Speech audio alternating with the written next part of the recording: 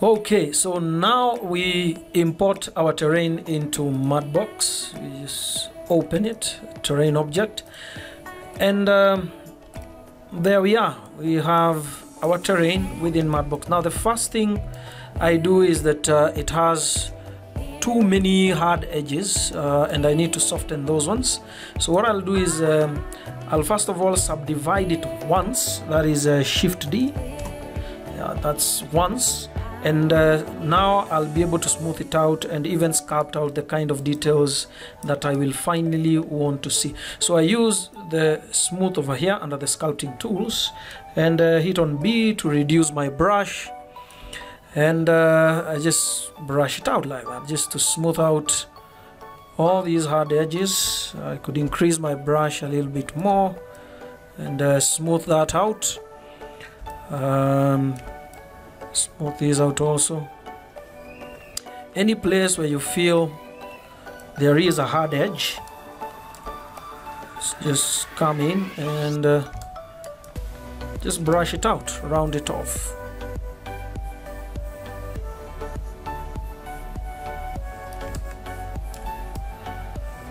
So I'm going to brush it off, including some of these areas down here. Some of these areas need some brushing off also. Okay, so I have finished most of the smoothing, did it best as I could. Any of the hard edges, just finished them up just using the smooth, and changing brush sizes using B, the B key and left mouse button, just to make it bigger or smaller. Now I'll be using now the grab brush, and what the grab brush does is let me increase the size of the brush, hit on B and just make it big enough, something like that. And all we need now is to just sculpt these landscape.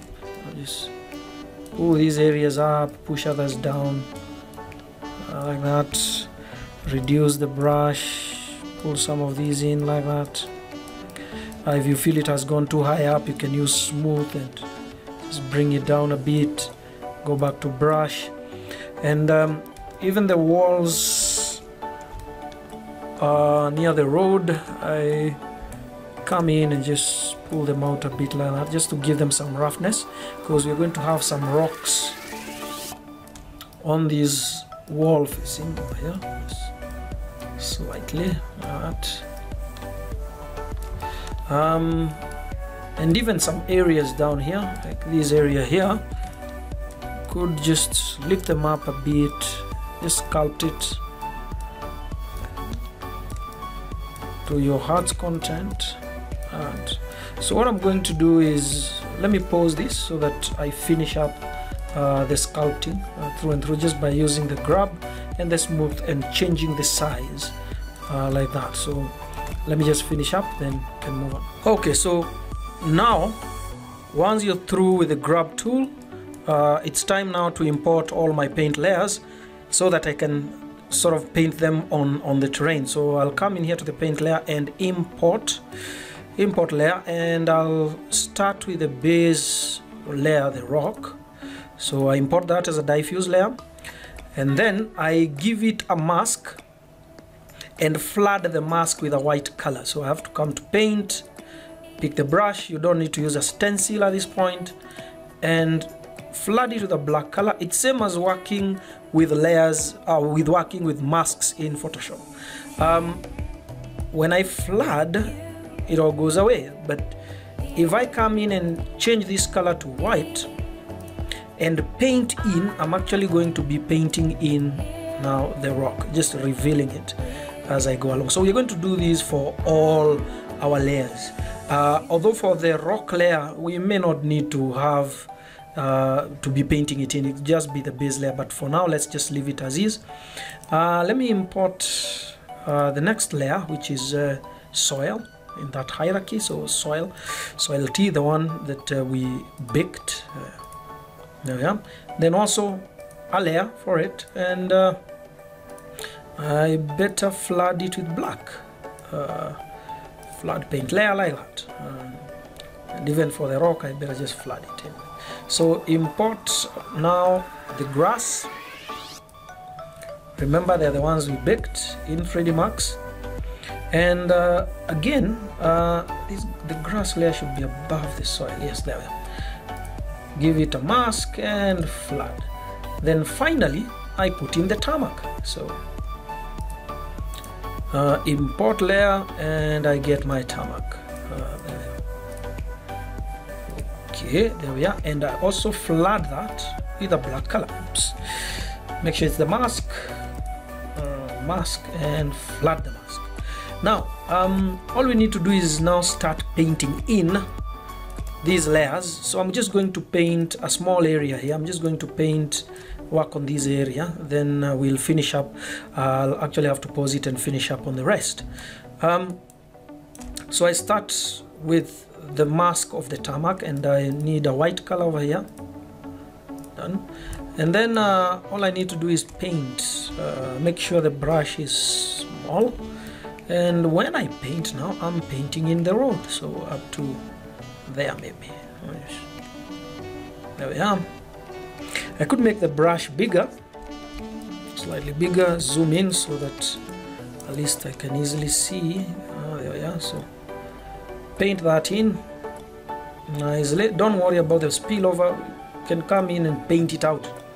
If you want to paint it out or invert the color here, all you have to do is hit Control and just do that, and you'll have started painting out the spillage. So now I just get this up to a point there, just continue on. So you have to do this for the entire road all the way through the terrain. So you'll have to go through all the way.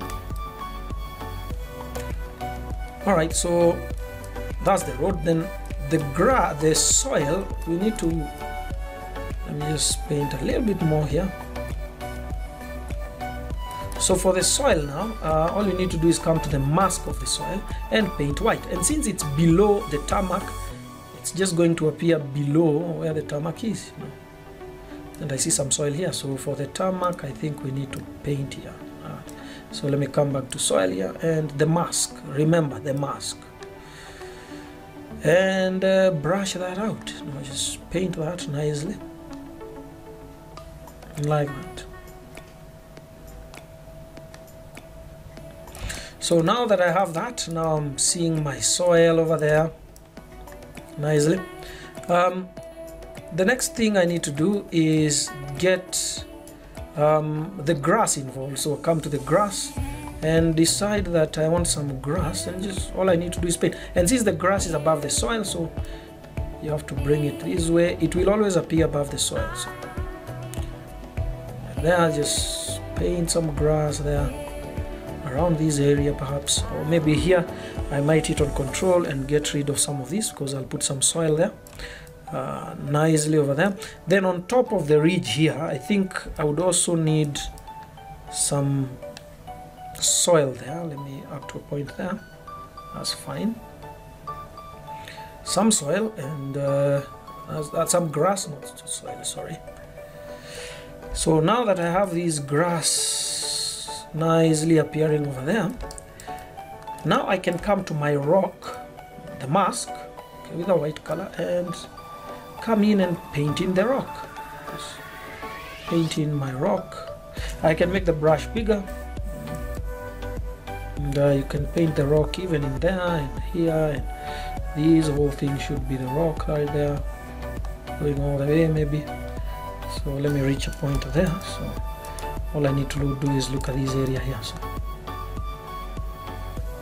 So now that I have my rock there nicely, then I come and fill in the grass up there. Let's just get some grass there. Right there, nicely. And even down here, I think we need make the brush size smaller and get some grass in here, all the way to a point there. And then we come back to our soil. So it's a matter of just painting in whatever it is you need, whenever, wherever. And notice the soil is above the rock, so I can paint above on the rock with the soil. The tarmac now, we can actually come in and see, we have to be careful, just make sure it's the mask, and paint in our tarmac wherever we need the tarmac nicely. Then we can invert the color here by hitting on control so that we can get rid of any spillage, like here for example, but I won't do that. So I come to the soil again, and now I think it's time I use a stamp. So I can use a stamp, and that's fine. And when I start painting, you notice it has that, it's not a really hard-edged brush, so we can do that. And here also I think I'll just make a few strokes down here and there, like that. And now we're having just some soil due to soil erosion, and even down here it's good to just break these up so that you don't have a really definite horizon. I don't think the soil should be going that high up, but it's fine. And here also we can do that. Then let me change the material of our terrain here. You have material presets. Let me make it gray, flat gray, so that, yeah, it's not shiny. You can have that. And now you notice our terrain is not looking that bad. So you need to do that for the entire terrain.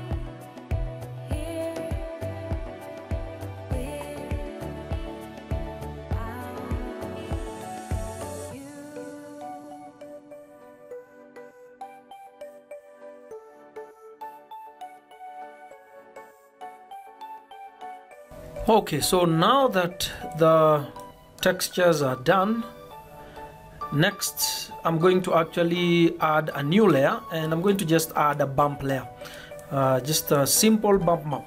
So come in here and just add a bump map.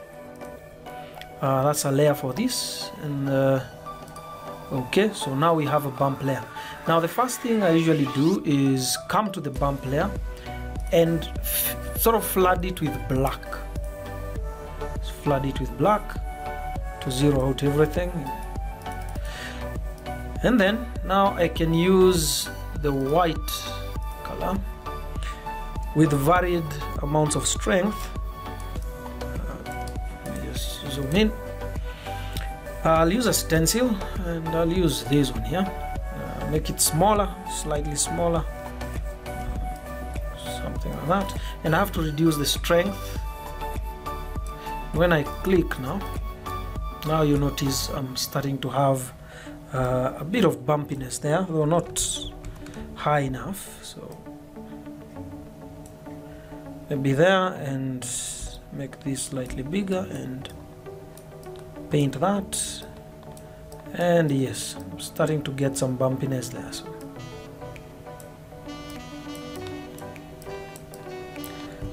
So now I paint along the areas where we have rocks, and even beyond. Try and randomize so that each one of them is different.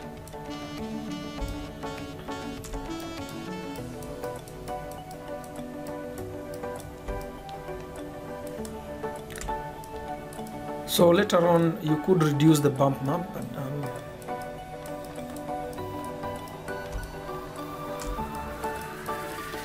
so I go through most of the areas with the rocks and just work on the bump.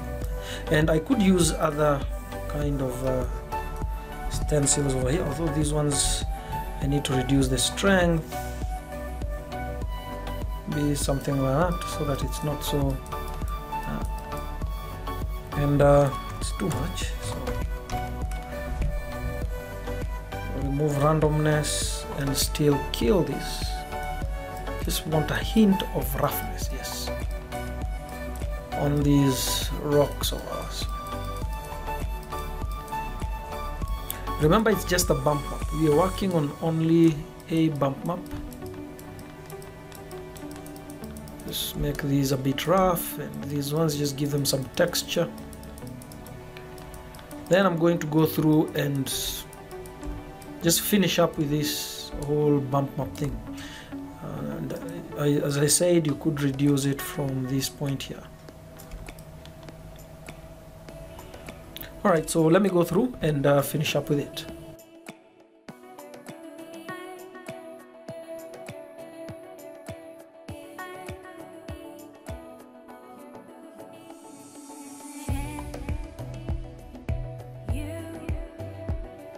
So after all your paint layers are ready, including our bump layer, that one, now we need to export them. But first I need to merge the diffuse layers.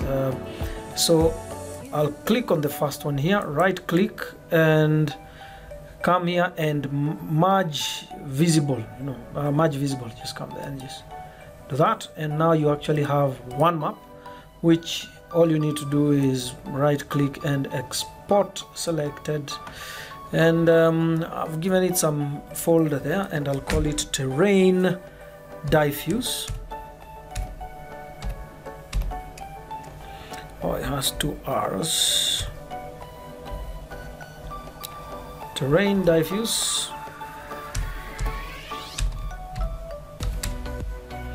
And save it as a JPEG. And also the bump map, come in here. This one you don't need to merge, it's only one. All you need to do is export it as terrain bump. You do the same if you had a normal map or any other maps. It's same thing. So save that out. Then I need to select my model over here, okay, and export the model itself, because remember we actually added a new subdivision level, so it's not the exact same one we got from Max. We've added some more detail, so I'll export this one now. Just export selection, and I'll throw it in a folder there, and I'll call it terrain done as an OBJ. So save that, and you're totally done with the Matchbox. So let's just jump into 3D Max and import the terrain. So when we come into Max, all we need to do is import our terrain there, line 1, okay, import, and there it is. Now we do have our terrain. Next, all I need to do is just place the maps and see if they are working.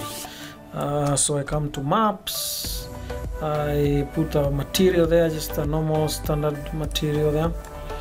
I assign it to our terrain and bring in our maps. So I'll come to that and get diffuse that, and also come in here and get my bump. Then all I need to do is just hook them up. So this one, throw it under ambient and diffuse, and this one goes to bump. Then on the bump map, I think I just need to make these 100 and show that, and we are done. See, you have exactly what we had in Matchbox, and all I need to do is maybe add a light or so. Let me show say frame, add some kind of light, and just render it to see how it behaves. So just do that there, add the light. So come to my lights here, maybe a standard light over there. Okay, shade this so that I can see. Can even make it realistic, no problem. On this side here, up to point, I bring this one all the way here and lift it up on this side here. Maybe there.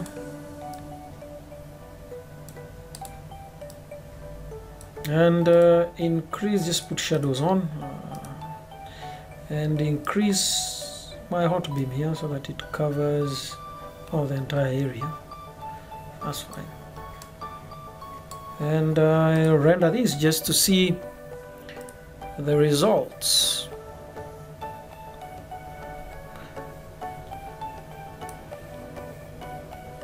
Alrighty, not so bad, not so bad. It needs a bit of work, but I think this is okay. We can actually work with this. So now all we need to do is bring this terrain into the scene where we had made our car, and then we're going to sort of set dress it with trees and grass and bushes with using mental ray proxies that we had done in a previous video.